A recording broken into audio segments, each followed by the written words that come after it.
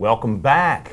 In this segment, I am joined by an old neighbor of mine and a very good friend, Todd Barranger, with client advisor with BMW of Hilton Head, and former PGA Tour and nationwide player. Todd, welcome to the show. Thank you for having me. It's great to be here, Danny. All right. Well, Todd, I want to first tell the viewers a little bit about your golfing career, and then we'll move into your time with BMW and what you're doing there. I think you've been there, what, a year and a half now? A year and a half now. I've been with Hilton Head BMW.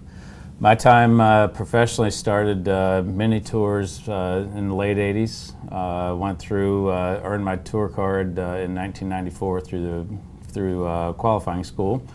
And then went to the Asian tour for a 3-year period over there. What years were those? 95, 96, and 97. You spent a lot of time. A lot of time in the Far East. All right. Did you learn how to communicate over there? You know, I did. It was great. I learned a lot about the world. Sure. And traveling over there is a great experience. I highly recommend it for anybody that is interested in opening their horizons to the rest of the world. Well, I understand you had a victory while you were on tour over there. Which tournament did you win there? I won the Thailand Open in just outside of Bangkok. Wow. In a little town called Pattaya Beach, Thailand. So wow. That was your first professional victory? That was my first of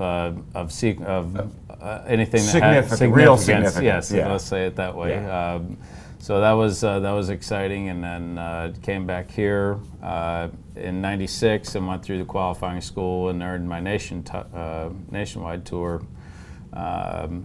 status at the time. I want to say that it was called the Buy.com Tour. That's right. It was called the Buy.com Tour at that time. Earned that, played that the second half of the '97 season. And then was out of golf with some health issues for '98 and '99.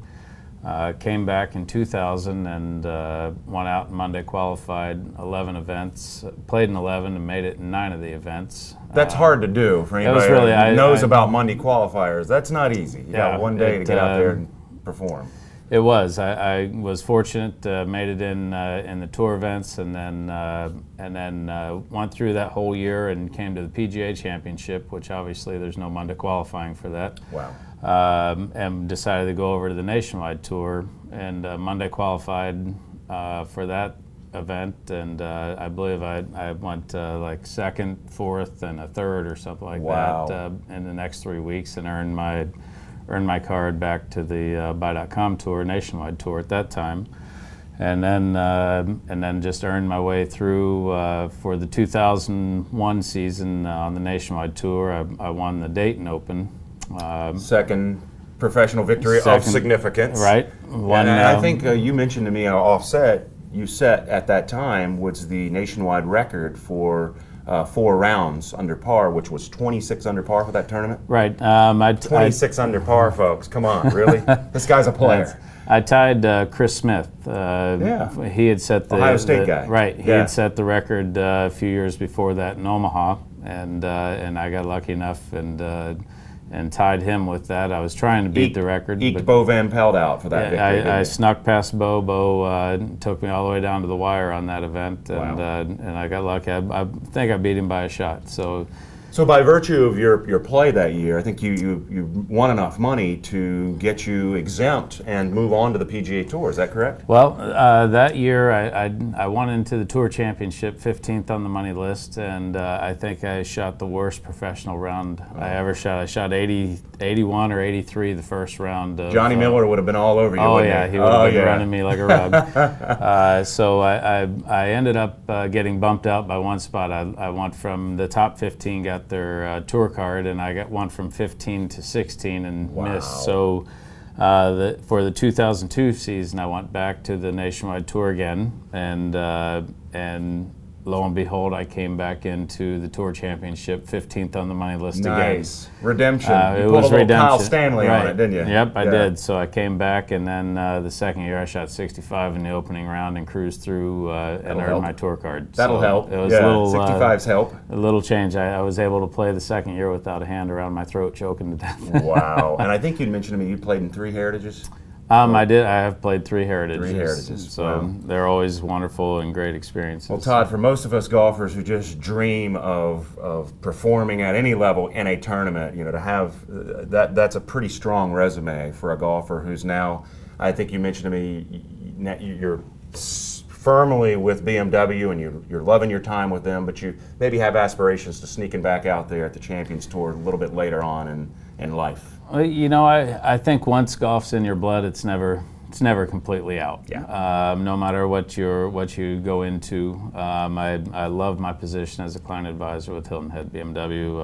I love the business. My management, general manager, you know, Tom Dietzick. Great guy, yeah. They've really taken the time and have taught me the business, and I can't thank them enough for that. But it's always in your blood, and you just love. I always have the aspirations of trying for the Champions Tour.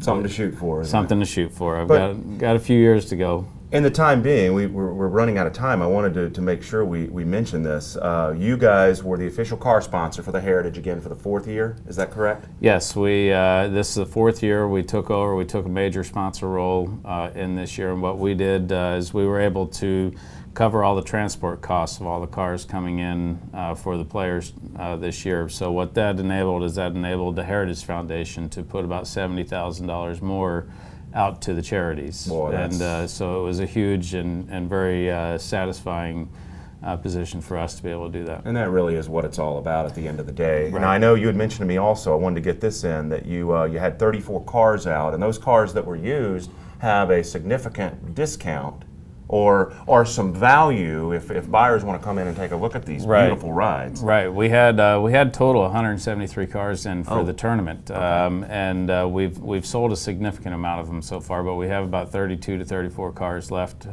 remaining at the dealership.